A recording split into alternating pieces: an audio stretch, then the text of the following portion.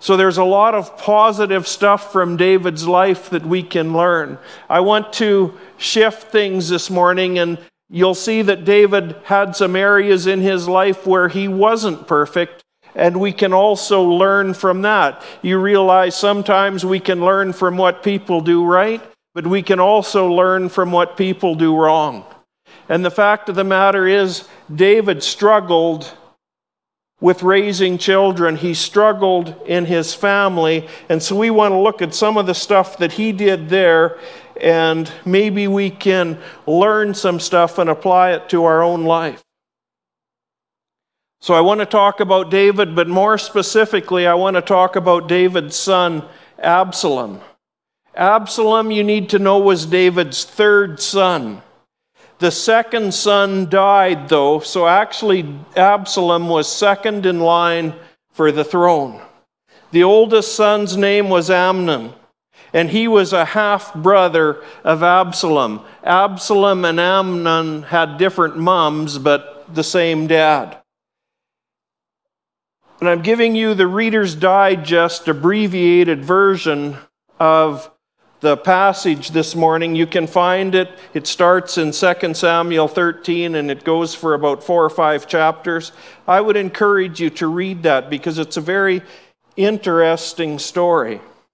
Anyways, the oldest, Amnon, lusts after his half-sister Tamar, who is Absalom's full sister. He lusts after her, and he manipulated things so he could be alone with her. And when he's alone with her, he rapes his half-sister. And then after he's raped her, he rejects her.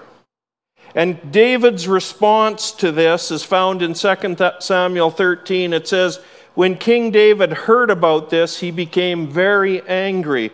But David didn't punish his son Amnon. He favored Amnon because he was his firstborn son.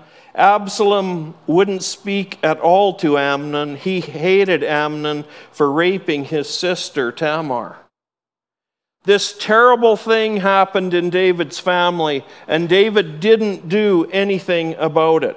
He ignored it. And I can just see it talks about how David didn't do anything because he knew Amnon was next in line after him for the kingship. And so David isn't going to do anything to rock the boat to hurt his eldest son becoming king. He doesn't do anything. He ignores it. And of course, Absalom is furious about what's happened to his sister. And Absalom didn't do anything right away about it either. I believe he just sat back and he watched, and he saw that nothing was going to happen to Amnon. And so what does he do? He manipulates some circumstances and gets Amnon in a place where he can kill him. And he kills his brother. And then he flees from the area.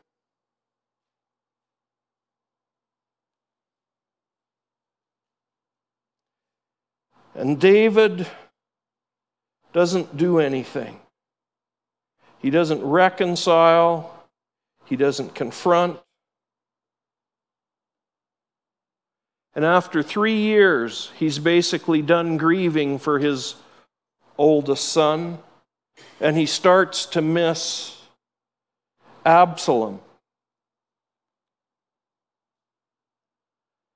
And so, through some more circumstances, David invites his son Absalom to come back to Jerusalem, to where David is. And so Absalom comes back, but it's another 2 years before David will even meet with him. He lets him come back to Jerusalem. He doesn't force any consequences upon him, but he just ignores him for a total of 5 years because of everything that's happened here. Quite a family, eh? 5 years, no contact with his father. And after Absalom gets back from 3 years of being gone and then 2 more years without any contact from his father, living in the same city, Absalom starts up a campaign to take the kingdom away from David. And I don't know when he started, whether he had this in mind or not, but it kind of grew into that. In 2 Samuel 15, verses 1 to 6, you see Absalom being back in Jerusalem, and you can see what he's doing here. It says, soon after this, Absalom acquired a chariot, horses, and 50 men to run ahead of him. Absalom used to get up early and stand by the road leading to the city gate. When anyone had a case to be tried by King David, Absalom would ask, which city are you from? After the person had told him which tribe in Israel he was from, Absalom would say, your case is good and proper, but the king hasn't appointed anyone to hear it. And he would add, I wish someone would make me judge in the land. Then anyone who had a case to be tried would come to me, and I would make sure that he got justice. When everyone approached him and bowed down, Absalom would reach out, take hold of him, and kiss him. And this is what he did for all the Israelites who came to the king to have him try their case. So Absalom stole the hearts of the people of Israel. And if you follow the story through, you'll see that he starts a rebellion against David. And David has to flee for his life from the city of Jerusalem. And Absalom, after David has left, Absalom comes into the city to take over. And then something out of an X-rated movie happens as well. What Absalom does to make himself really disgustable, really onerous to David, is he takes 10 concubines. When David left the city of Jerusalem, he left 10 concubines in the city to look after the palace. And so what does Absalom do? He sets up a tent on the rooftop of the palace, and in front of everybody, he sleeps with these 10 concubines.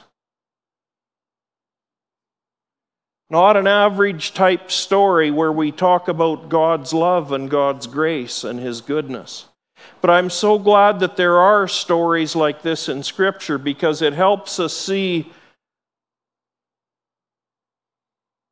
the reality of things sometimes. So after the concubine thing, Absalom takes some bad advice, and he doesn't instantly pursue David and finish him off. And so David regroups, and a war is fought, and 20,000 men are killed. 20,000 families didn't have a husband and a father to come home to them.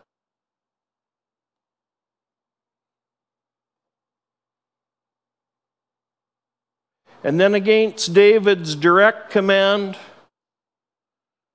Absalom is killed. And the story doesn't end there, but then there's more opportunity for a wedge to be driven between David's top leaders. And one of them is killed, and then a short-term rebellion against David takes place, and then another person is killed. All of this stuff happened in David's life.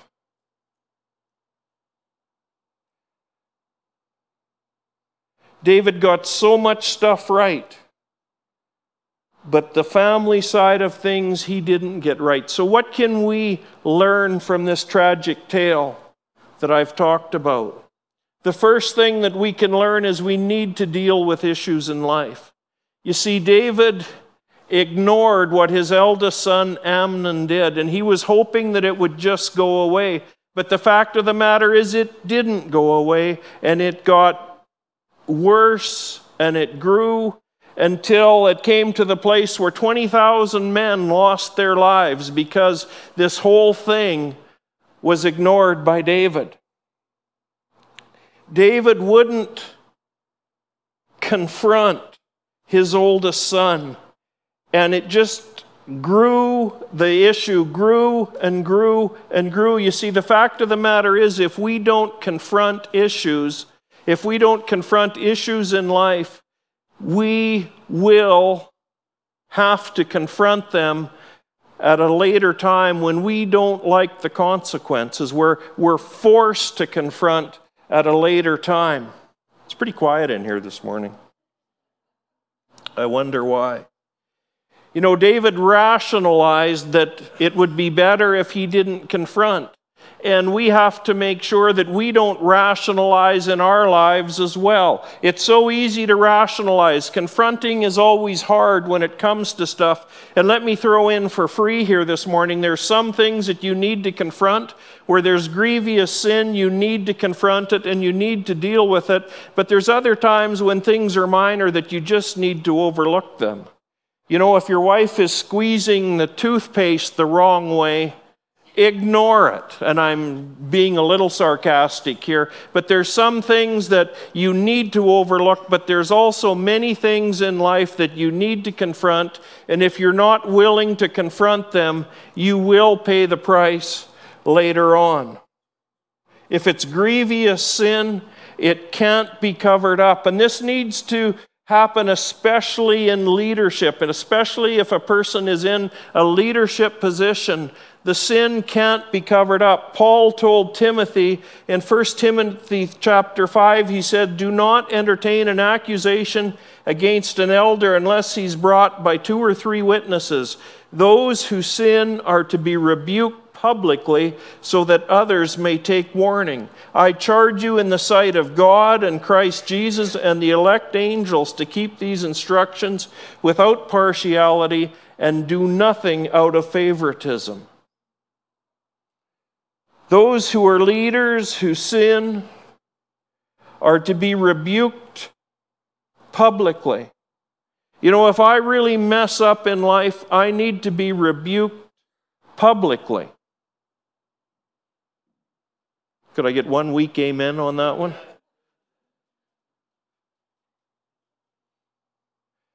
And Paul says to keep these instructions, and he says it in the strongest possible way. He says, "I charge you in the sight of God and of Christ Jesus and to the elect angels to keep these instructions without partiality." We don't like to confront, we don't like to deal with issues, but we need to. We need to deal with stuff. David didn't do this. If David would have just dealt with Amnon right away, I believe this whole thing could have went away. I believe Amnon would have suffered the consequences for what he did, and I believe it would have given Absalom the opportunity to reconcile to his dad, and Absalom probably would have become king. Probably. But because David was not willing to confront the situation, it just got worse and worse and worse.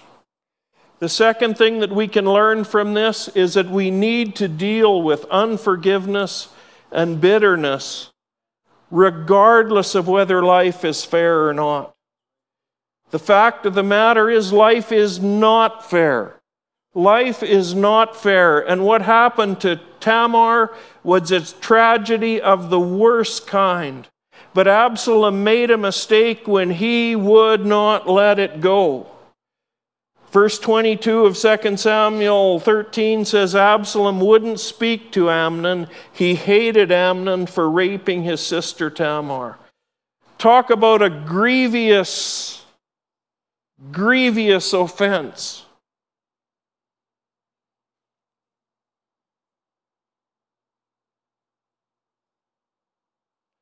And yet, look at the cost. Look at the consequences, because Absalom wouldn't forgive. Because he allowed unforgiveness and bitterness to grow in his heart.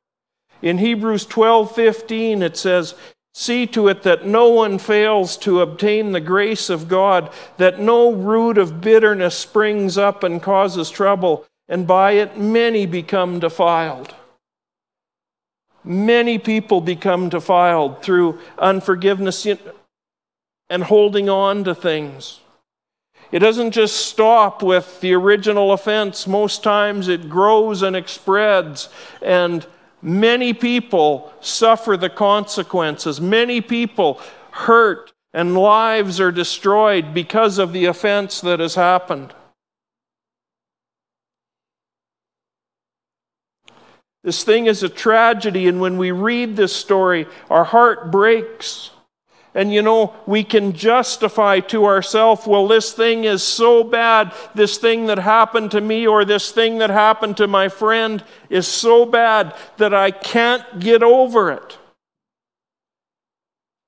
And yet I want you to know that you can get over it. And I want to explain this morning something that will hopefully help you to get over it. You see, we can't say to ourselves, this is so bad that I can't get over it. This is so bad that I'm not going to deal with it, because if we don't deal with it, it will deal with us. And it will steal our heritage, and it will steal our children's heritage, and it has a real opportunity to steal our friends' heritage. And the issue just goes on and on and on. We need to forgive. We can't just say that the thing is too bad that we don't want to deal with it. What can help with this? I want to take you to something that you think you already know, but I want to maybe present it to you from a little different point of view. When Jesus went to the cross and he suffered and died, I want you to see that he bore that grievous sin upon himself. The fact of the matter is that sin is paid for. And when something terrible happens to us, what we need to do is we need to take this terrible, grievous thing to Jesus Christ. And with his strength, we can forgive. We all know this stuff. At least I think we do. We know this stuff, but we have a hard time appropriating what Jesus Christ did to ourselves. And we forget the fact that Jesus Christ paid the price for that grievous sin. You see, we think that Jesus paid the price for the perpetrator. We think that Jesus paid the price for the person who committed the grievous sin. But the fact of the matter is, Jesus paid the price for that sin as well, for the person who was offended, for the person who was hurt. And in doing so, he made the way so that we can forgive. We tend to think that it's for the perpetrator, but no, it's for the person that's offended too. You need to see that price, the cost of that terrible thing that happened to you or happened to somebody else, the cost of that thing was paid for on the cross.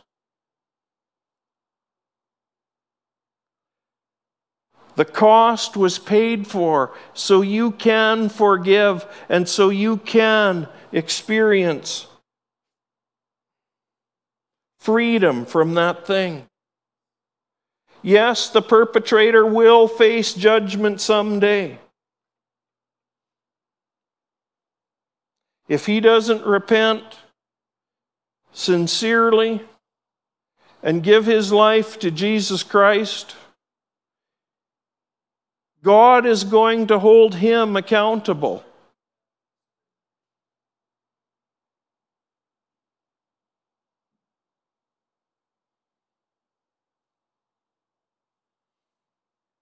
This is a tougher message than I thought it was going to be.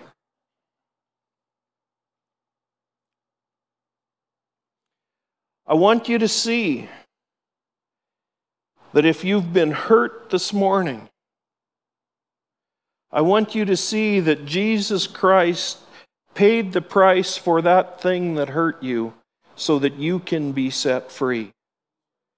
Don't run too quick to the other side of the equation. The other side of the equation is if the person who's committed the thing, if they sincerely go to Jesus Christ and they ask for forgiveness, yes, they can be forgiven and they can experience all the grace and the goodness of God. But don't go there too quick. Understand that Jesus Christ paid the price so that you can be set free. Understand that there was a price that was paid for that thing that was done to you.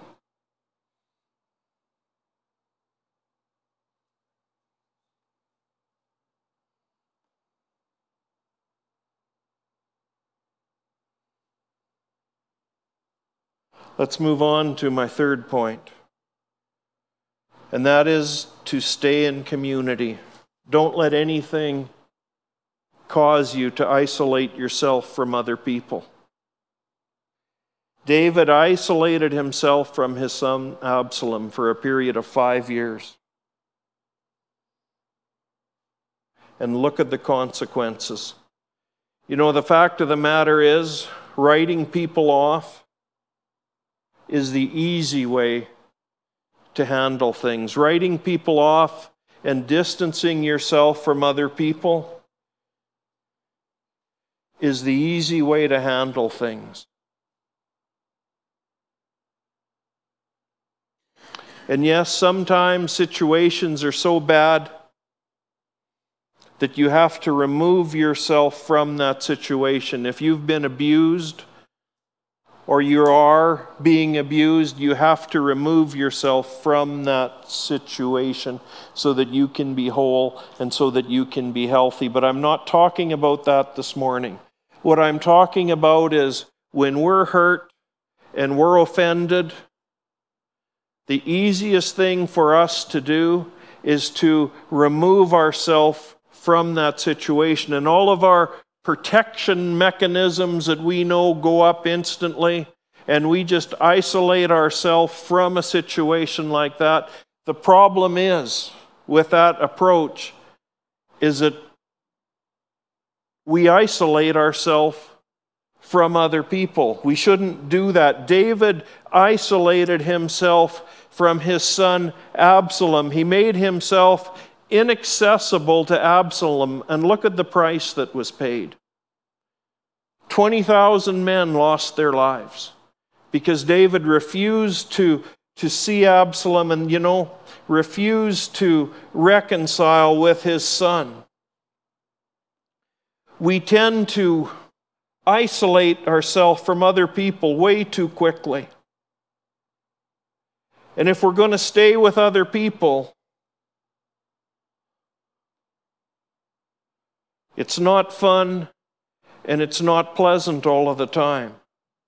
But once again, the stuff needs to be worked through. The stuff needs to be worked through.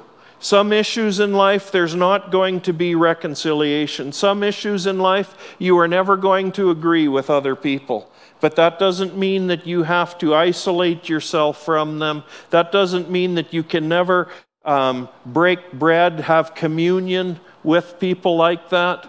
Sometimes we just have to let go things. Come on, we all know in marriages there's a lot of things that you just need to let go of, right? But the same is true in our relationship with other people. Some things you will never be able to agree on, but that doesn't mean that you need to isolate yourself from them just because you disagree on them. Oh my goodness, if I would let us get into conversations about politics, or I would let us get into conversations about so many issues that we've got going on right now, this church would be divided into 327 factions of the 200 people that attend.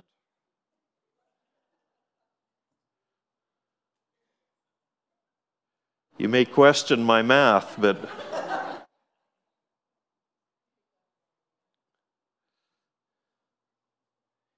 You see, we isolate ourselves way too soon. We isolate ourselves way too soon. We have a problem, and do you know what the problem is? Part of the reason that we isolate ourselves from other people is when something bad happens to us, and I'm not talking about your toast is burnt, but when something grievous happens to us that's a life-changing event that happens to us, we tend to, or what's easy for us to do, is to view the rest of life through the lens of what's happened to us.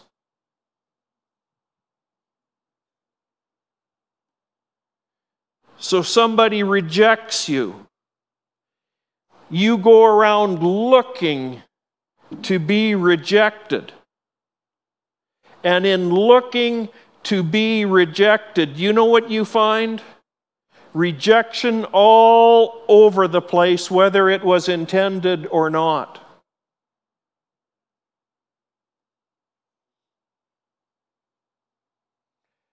I've pastored a couple different churches now.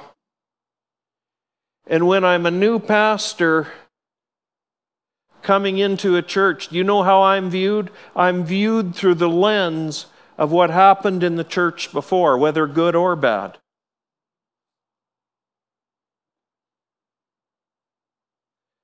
We do this in life. We experience a tragic event, and then it's easy for us to spend the rest of our life viewing every circumstance, every person, every issue that comes along through the lens of that very thing.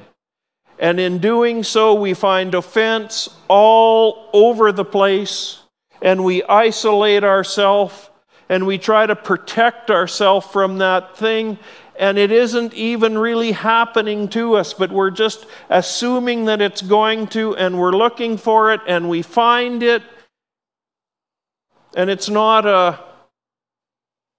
positive thing. Let's just put it that way. God calls us to live in community. Let's shift gears for a moment. You see, for us, we need to understand too, it's so easy for us to see other people reject us. It's so easy for us to see other people assume that we have motives that we absolutely don't have. Why? Because they're viewing us through the lens of things that have happened in their life. So what we need to do is have grace for people. You know, there's a saying that goes, you can't help but hurting people. And so what that means is if somebody is hurting, there isn't, let me put it this way, if somebody is hurting, it's very easy for you to hurt them, whether you intended to or whether you actually did or not. It's very easy for you to experience hurt yourself because they're viewing you as if you're the hurter. Does that make any sense?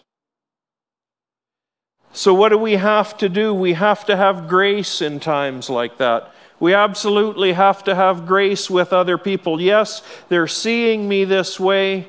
I'm not going to be, we need to make the decision, I'm not going to be offended because they're seeing me this way. I'm going to make the decision that I'm going to love them anyways. I'm not going to isolate myself from them because they're prickly. But I am going to stay in communion.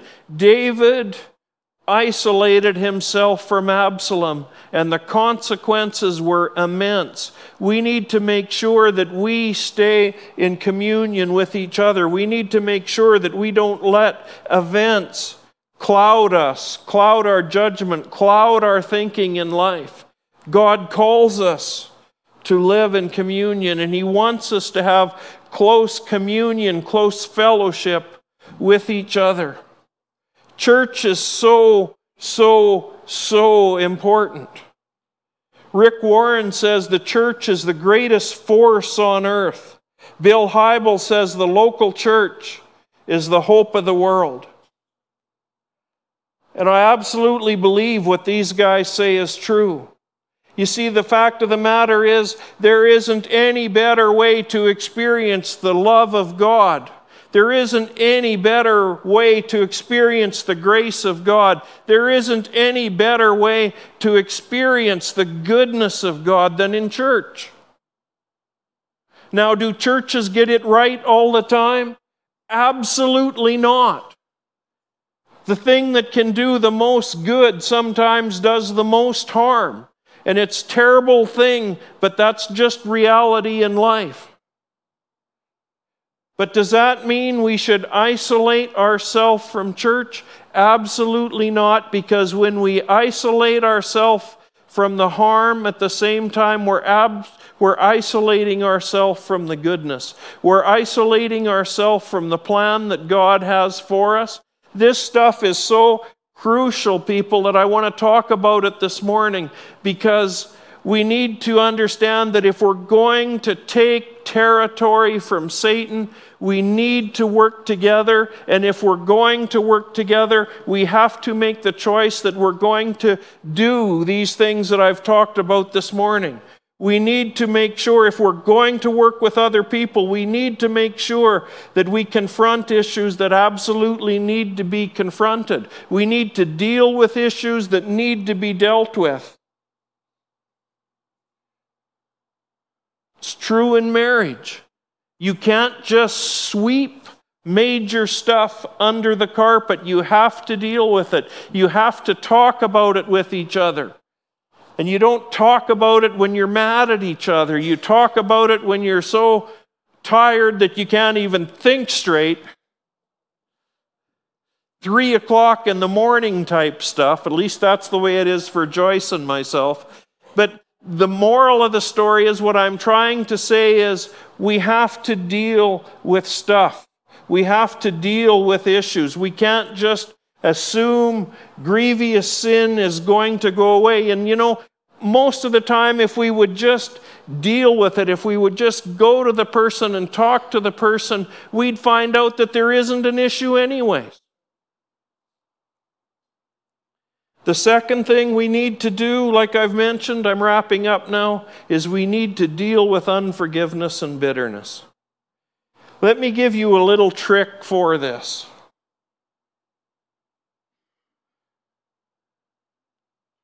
I guess I'm preaching, going through the points twice here, but I think this is important. When you've messed up, or somebody perceives that you've messed up, what you need to do is go to them and ask for forgiveness. And don't make excuses for your behavior. Don't say, I treated you this way, but the reason I treated you this way is because you did this to me. And you know what? I wouldn't have done that if you wouldn't be such an idiot yourself to start with. That's not how you reconcile. How to reconcile is to go to the other person and to say, you know what? I really messed up here. I'm sorry, and take responsibility and take the blame for that thing that you did that was wrong. And I can guarantee you, in any disagreement, there's two sides to the story.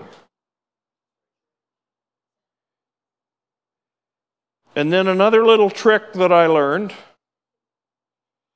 that I used to use on Joyce, but now she uses on me too, so life isn't fair. Ask the other person if they'll forgive you.